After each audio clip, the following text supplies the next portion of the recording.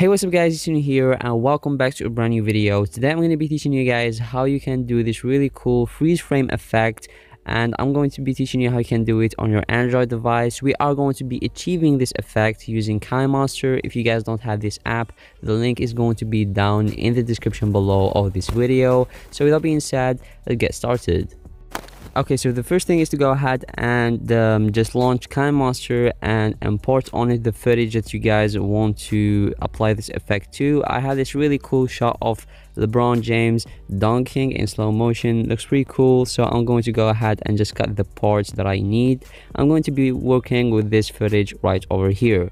Looks pretty cool, and make sure that you have a stable footage that's really gonna help you make this effect in like a really fast time. So make sure you have a stable footage, and now go ahead and choose where you want your freeze frame to be. So I want it right over here, so go ahead and press on the clip and then press on this button right over here on your left, and then it's going to give you all these options. The one that you need to go ahead and do is the first one, which is capture and save frame at playhead right over here.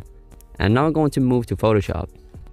Okay, so that last option is going to save the photo into your gallery. So now go ahead and just upload it into Photoshop Touch. The link is going to be down in the description below if you guys don't have this app.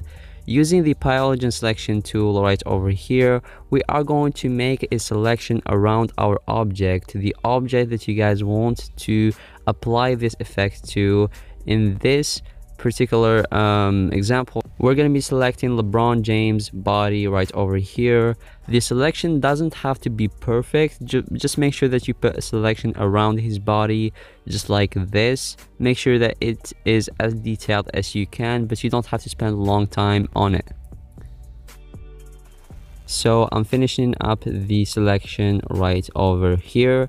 So this is the selection, this is what I got right here. So now what you want to do is you want to go ahead and press on this button right here on the bottom right corner, hit on the plus button, and then it's going to show you this list right over here. You're going to go ahead and want to press on this option, which is layer from selection, which is going to create a layer from our selection. Then go to this layer and disable it just like this.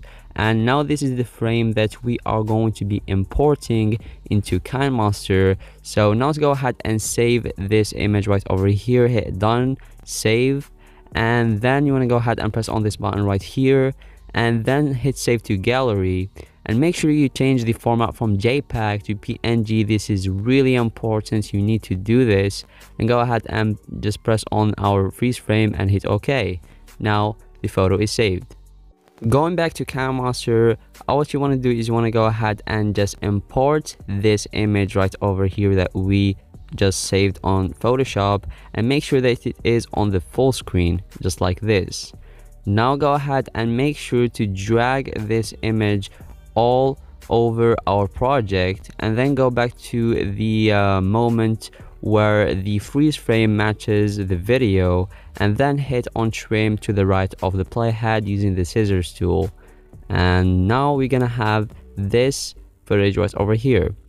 As you can see right off the bat, this kind of looks pretty cool, but the thing is the freeze frame doesn't look natural. It looks like it's hovering above our video, but we want it to look like it's inside the video. So go ahead to the end of our freeze frame, then hit on that key button and create a brand new keyframe. Then go back to the beginning and we're gonna slide it slightly to the left just like this. And now if we play the video, you will see that our freeze frame is like kind of in the video, which looks way more realistic. And as you can see, if we play it from the beginning, this is our effect. It looks way better and way cleaner than the first one. You can actually put this effect in any footage that you guys have. As you can see right over here, this is my previous video and I applied this effect into it, and as you can see, it looks kind of cool too. And you can put it in like music videos, magic videos, whatever you guys want, like crazy montages and stuff. A lot of people use it. So I think this is it. Thank you guys so much for watching this video. Let me know what you guys think about this effect down in the comment section below. Also, if you guys did enjoy this video, please go ahead and leave a like down below. Subscribe to my channel if you guys did not join me already. Thank you guys so much for watching, and I'll catch you guys later. Peace out.